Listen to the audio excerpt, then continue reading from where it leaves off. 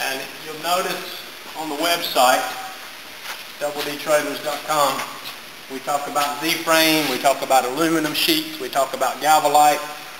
This is a stack of aluminum, .040, just a small sample of it. This is what would be typically used on the exterior sheets or for the skin of your trailer, like that. Oh, just on the roof.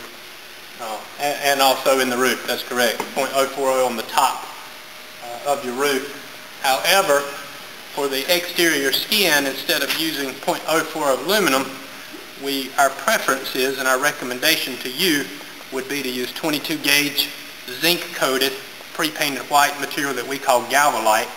And you can see, looking at the two, they look identical. They both have a white baked-on finish.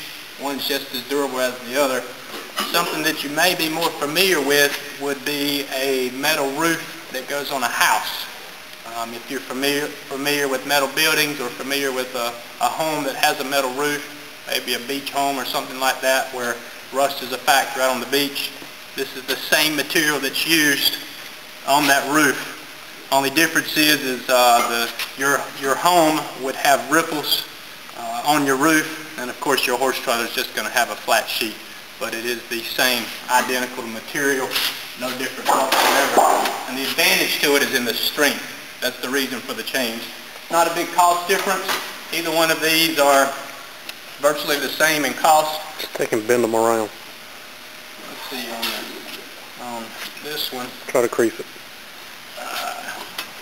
You're going to make me work now. Alright. I can. I have to stand on it pretty good. Of course, now this is a smaller piece, but it's certainly, I can do it by hand easily. And the difference would be in the strength.